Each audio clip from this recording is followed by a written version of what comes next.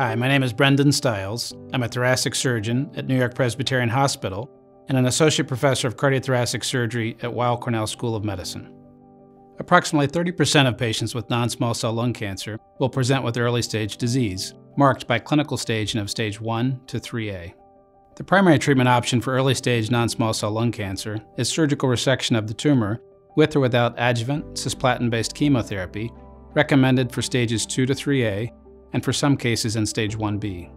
Well, I believe that all stage 1B patients should be referred to a medical oncologist.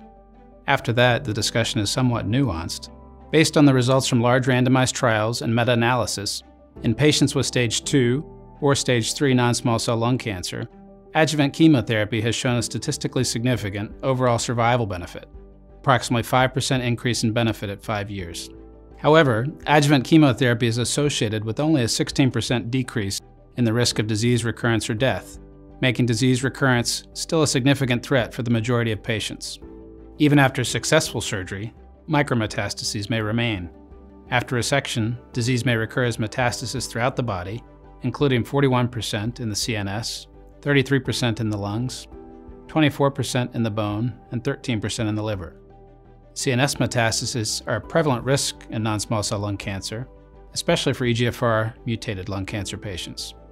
Patients with EGFR mutations have twice the risk of CNS metastasis as EGFR wild-type patients.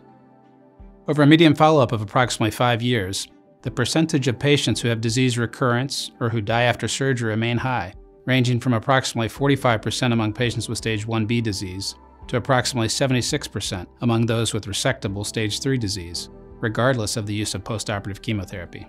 Therefore, therapies to help further improve clinical outcomes in patients with early-stage resectable non-small cell lung cancer are needed.